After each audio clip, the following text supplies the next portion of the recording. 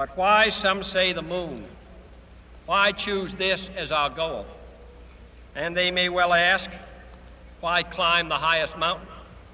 Why, 35 years ago, fly the Atlantic? Why does Rice play Texas? We choose to go to the moon. We choose to go to the moon in this decade and do the other things, not because they are easy, but because they are hard. Because that goal will serve to organize and measure the best of our energies and skills. Because that challenge is one that we're willing to accept, one we are unwilling to postpone, and one we intend to win, and the others too.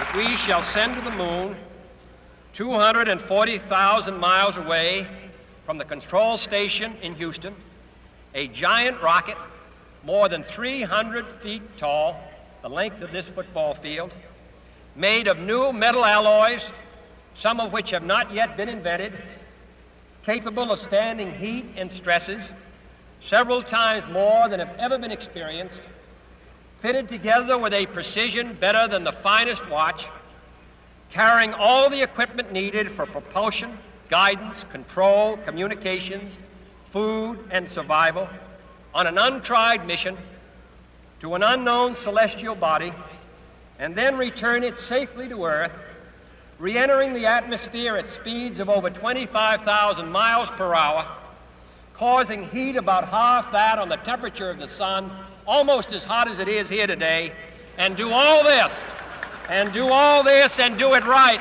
and do it first before this decade is out, then we must be bold.